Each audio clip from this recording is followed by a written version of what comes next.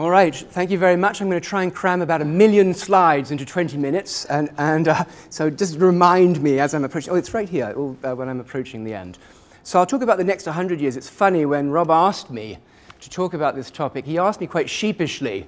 He thought, well, 100 years is a rather long time out, not realizing that I'm an evolutionary theorist.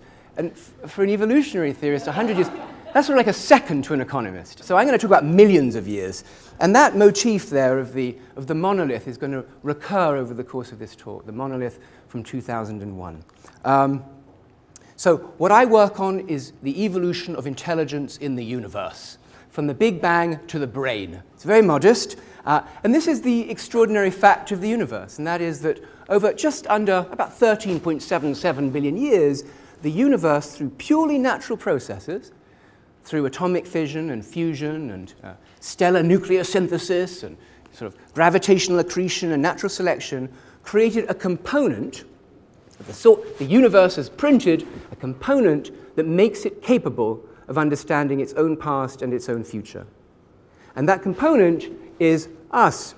Right? In some sense, us and other potentially self-conscious entities in the universe are in some sense the CPU of the universe. It's a metaphor, but it's true. Right? It took a while for the universe to be able to grasp itself.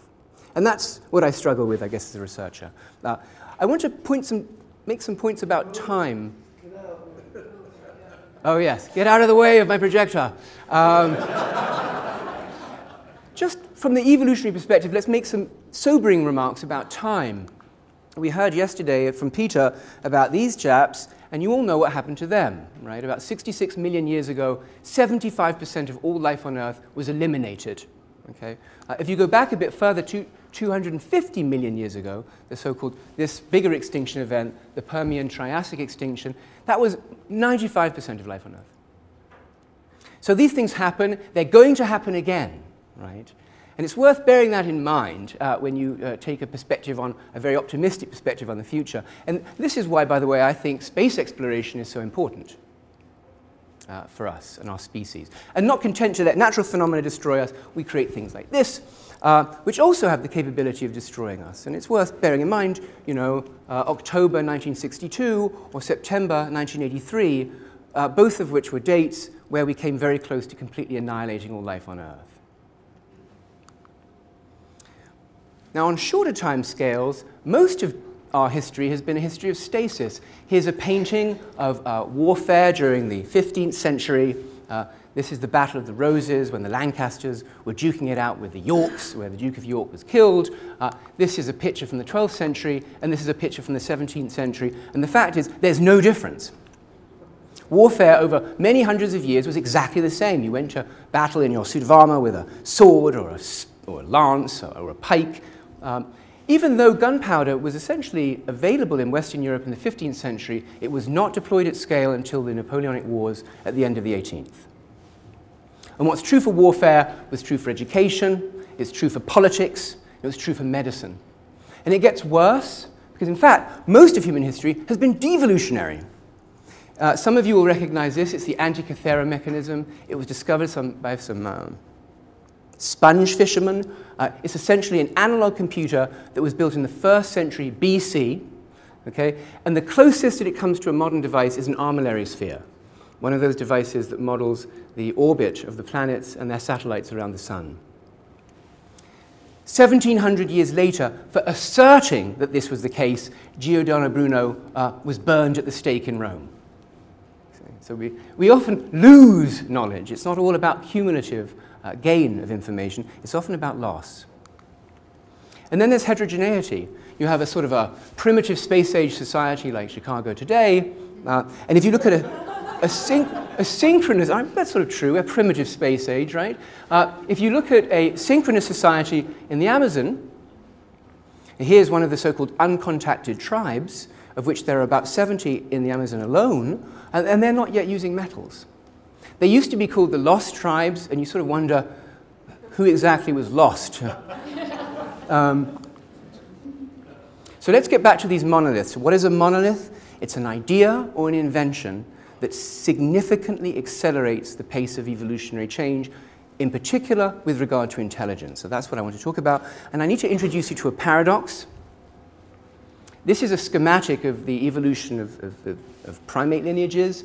Just to remind you, we bifurcated from the gorillas and chimps about 6 million years ago.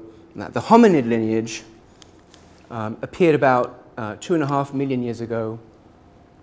Archaic Homo sapiens about 400,000, and anatomically modern humans are only about 200,000 years old. That is, they're indistinguishable anatomically from us. Most of what's been talked about at this meeting is culture. And culture is tens of thousands, cave paintings, to tens of years, digital computing years old. Right? It's extraordinarily recent, and it raises a very weird paradox. And it's this. Right? 21st century culture runs on hundreds of thousand-year-old technology. Okay? It's actually very weird. Let me just make that more concrete. Some of you, not you young whippersnappers, will recognize that machine. It's called the TRS-80. It was an 8-bit Zilog Z80 machine. You recognize it. The Trash 80 to its foes. That's right. It had 1K of video RAM. Anyway. Now imagine, imagine you were to turn that machine on, and this happened. It's impossible. Okay? That's a modern operating system. It requires 32-bit addresses. Just to run the operating system requires gigabytes of memory. How is it that our brain, 200,000-year-old brain, can run Jackson Pollock, all right? It can run group theory and string theory, right? But we can't get machines to run modern operating systems after decades. And the reason it's possible is because our metaphor for the way the brain works is wrong. The brain is not a computer made up of fixed circuitry. It's more like an ant colony. Okay? The brain is constantly reconfiguring and rewiring under new inputs. In fact, this is a video of 2 nerve cells deciding whether they want to form an association. Technically, it's an oligodendrocyte that's going to myelinate the axon of a pyramidal cell. And so, but they make decisions based on compatibility. But I do believe that there are limits to the adaptability of the human brain. And I think the 22nd century is when we're going to hit it. And I think, arguably, we're hitting it already. And so this is what this is my alarming part of the talk, to claim that, in fact, human beings are going to be significantly deprecated as a species over the next century. To talk about intelligence, you have to talk about difficulty. It's amazing how often people talk about it without talking about difficulty. If I were to give you this puzzle on the left during my talk and ask you to solve it during the course of my lecture, very few of you would be volunteering the solution at the end. It would be almost embarrassing. On the other hand, if I gave you a Rubik's Cube and you solved it in 20 minutes, you probably would be very proud. So here is a guy who took 26 years to solve the Rubik's Cube, and you'd probably say not a particularly smart individual.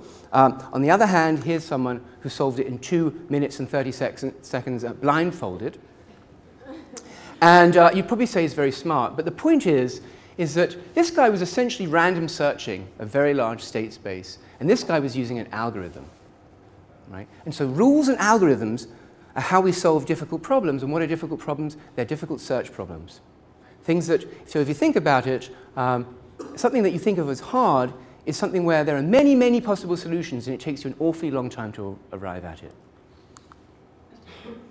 So intelligence is essentially taking hard problems and making them easy. That's essentially the most basic definition of what intelligence is. And if you think about your smart friends, or yourselves, if you're all very smart, that's what you do. You take problems that other people have described as difficult, and you demonstrate how they can be rendered easy. Now, I give lots of talks about intelligence, and many people ask me about stupidity. They'll say, wait a minute. And I've reached a point now where I could give an entire course on stupidity. And the point is that stupidity is not just the absence of intelligence. It's worse. Stupidity is actually when you take a very easy problem and you make it hard. Right? And in fact, there's even a cultural euphemism, and it's called bureaucracy. It's extraordinary. So we even have, all right, this is my libertarian streak. But nevertheless, this is actually quite serious, and we should take stupidity very seriously. It's not just ignorance, right? So I'm going to emphasize now these strange cultural monoliths, which are sometimes called cognitive artifacts, and they're things that have turned hard problems into easy problems. And there'll be things like chessboards and the abacus, numbers, and perhaps computers, but I'm not sure. So how many of you tried to play chess without a chessboard? It's really hard. My grandfather was a chess master, and he used to be able to beat me blindfolded, without a board, obviously, and I had the board in front of me. And so in the 40s and 50s, people started to study chess masters. And this is how you do it. You strap onto their head one of those devices, a bit out of date, and what you do is you configure a board, and then you track where their eyes look on the chessboard.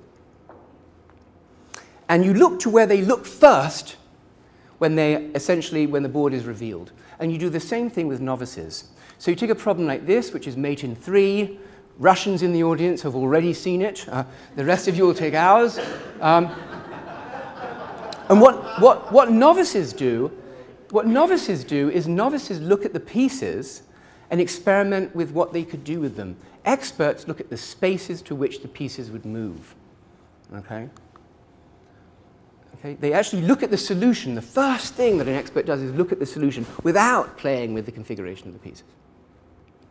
And the reason they can do that is because the chessboard has been internalized in visual memory. And we'll get to that in a second. So this is the point I want you to keep in your head, the idea that true cognitive devices can be thrown away once you've become accustomed to them. Once you've learnt the chessboard, you no longer need the chessboard. Watch this video. Hope the sound works. Nevertheless, 8 years of hard slog have produced dual dropping results. 12-year-old Kota Kazuka is top of the class. I practice 2 hours on weekdays and 10 hours on the weekends. I want to become national champion. Along with the other high flyers, he can now do huge calculations with a purely imaginary abacus, manipulating nothing but thin air.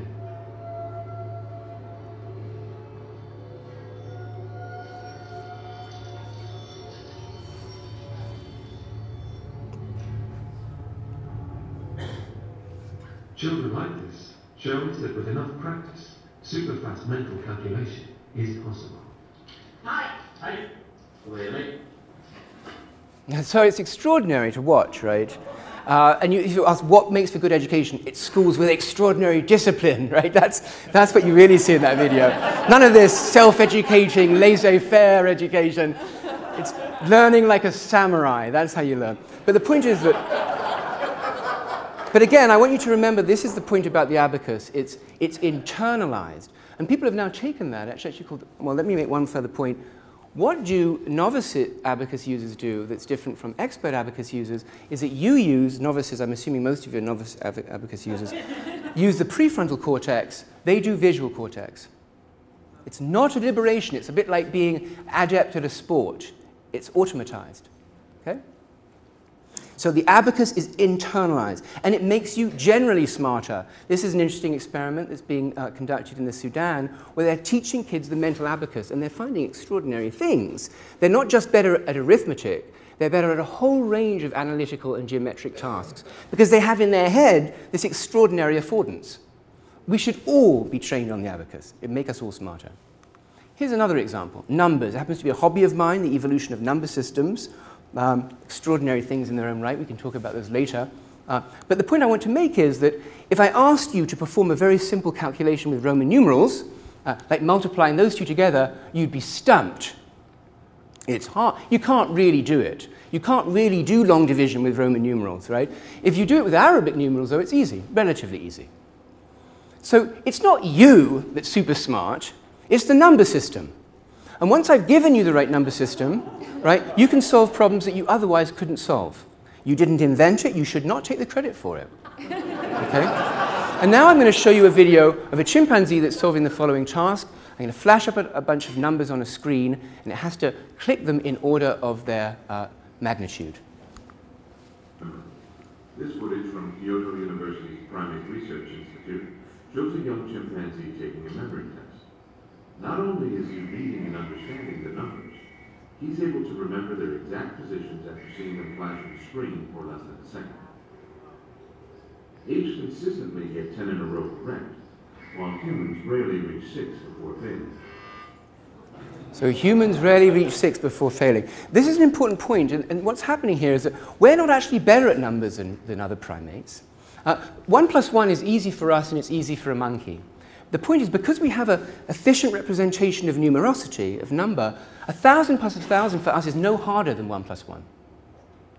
But it would be 1,000 times harder for a chimp, because it doesn't have this cognitive artifact, this peculiar monolith that allows it to solve easy problems, well, make difficult search problems easy. That's what numbers do. Good number systems. Crappy number systems, like Roman, don't. So the ultimate monolith, I had to miss this morning's presentation, so I apologize, but people are claiming perhaps that the computer is the ultimate monolith. It even looks like one. And I want to sort of wrap up by having a conversation about whether this is true or not. And I don't know, by the way. I run an institute that's super techy, but I worry sometimes. And I think we have to have a serious conversation at this point in our cultural evolution. The reason people get so excited about it, all these exponential trends, and perhaps that was discussed this morning, but essentially the derivative phenomena that ensue from Moore's law, these kinds of plots that demonstrate, essentially exponential increases in the density of CPUs or exponential reductions in cost of storage. And it's leading to a very utopian worldview about the future. And I think in some cases, deservedly, but in some cases, it's really messing things up for us. When I was a kid watching James Bond movies, that's what Q looked like, and that's what he built. Extraordinarily cool things. Watches that were super magnets, or pens that would blow holes in safes. And now Q is this guy. He's a total nerd of very little interest. And you can see Daniel Craig is sort of utterly demoralized there in the background. He's just saying, where's my sort of new super watch?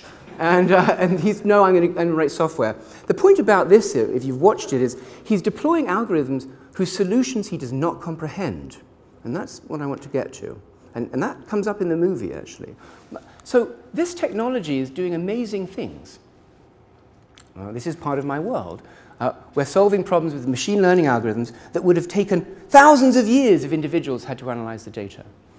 We're doing extraordinary visualizations. But increasingly, when I go to conferences, people say, you know what we call these things now? We call them ridiculograms. That's what they're saying, no more visualizations.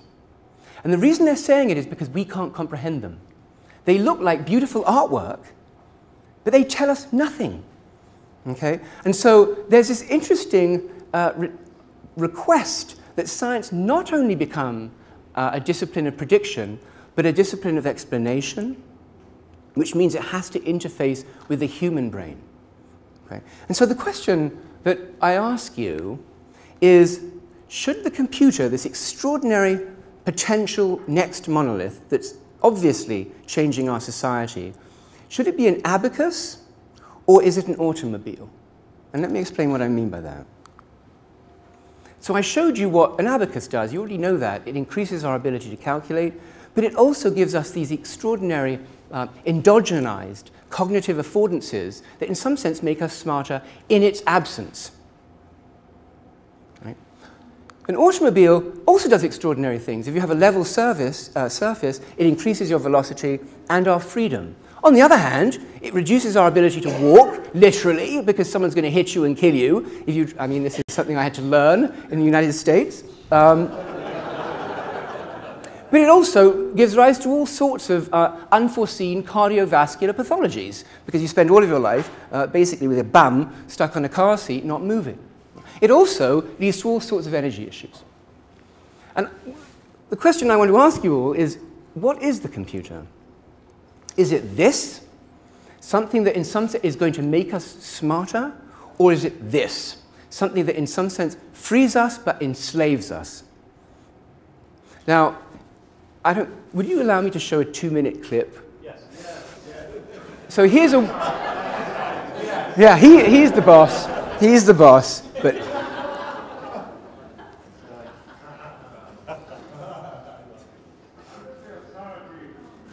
me as Director of Weapons Research and Development. I commissioned last year a study on this project by the Bragg Corporation. Based on the findings of the report, my conclusion was that this idea was not a practical deterrent for reasons which at this moment must be all too obvious. Then you mean it is possible for them to have built such a thing? Mr. President, the technology required is easily within the means of even the smallest nuclear power. It requires only the will to do so. But how is it possible for this thing to be triggered automatically and at the same time impossible to untrigger? Mr. President, it is not only possible, it is essential. That is the whole idea of this machine, you know. Deterrence is the art of producing in the mind of the enemy the fear to attack. And so, because of the automated and irrevocable decision-making process which rules out human meddling, the doomsday machine is terrifying. It's simple to understand and completely credible and convincing. Gee, I wish we had one of them doomsday machines, thank you. But this is fantastic, Stranger. How can it be triggered automatically? Well, it's remarkably simple to do that. When you merely wish to bury bombs, there's no limit to the size. After that, they are connected to a gigantic complex of computers.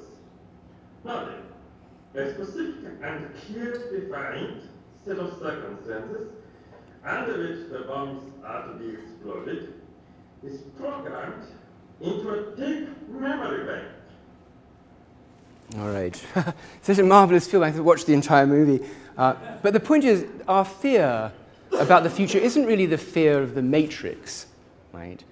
The fear is sieging cognition and moral decision-making to machines. And again, it's not to say that they can't help us, but I think they should be helping us as an abacus and not as an automobile. And so, thank you very much for your time.